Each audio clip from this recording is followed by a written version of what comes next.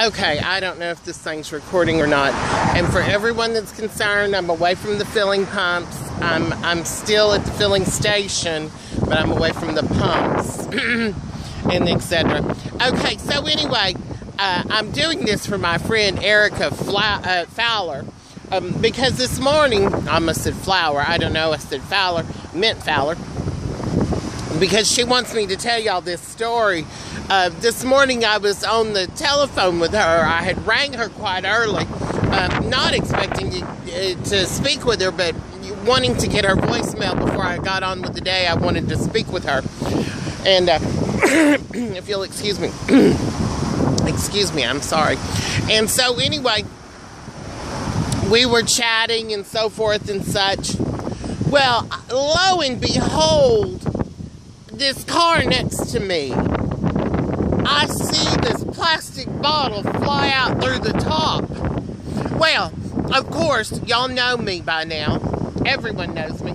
I said, no, we can't have this. So I said, Erica, you must hold for a moment. It is freezing today. I may have to break down in my car. Anyway, so I'm telling you this story. We're driving along. I rolled down. It took the young lady a couple of minutes. I said, did you really just throw that plastic bottle away? You know it'll never deteriorate. Plastic doesn't break down. And she looked amazed at me as if I should not have called her on the carpet, which is what's wrong with a lot of this world. So anyway, oh my God, I can't even focus. It's so cold. I'm going to have to get back in the car.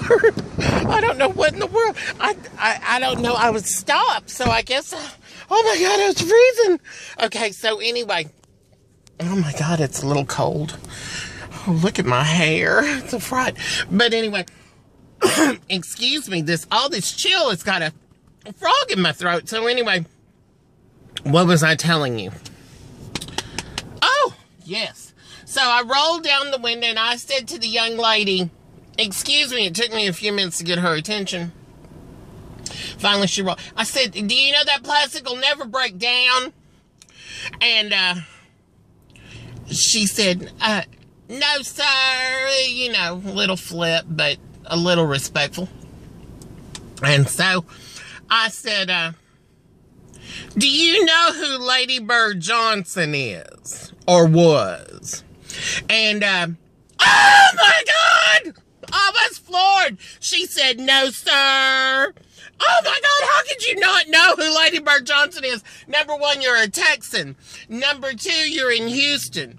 Number three, you're an American. Number four, you're 20-something years old. You surely went to school. You took American history, if nothing else. So anyway, Erica got such a kick.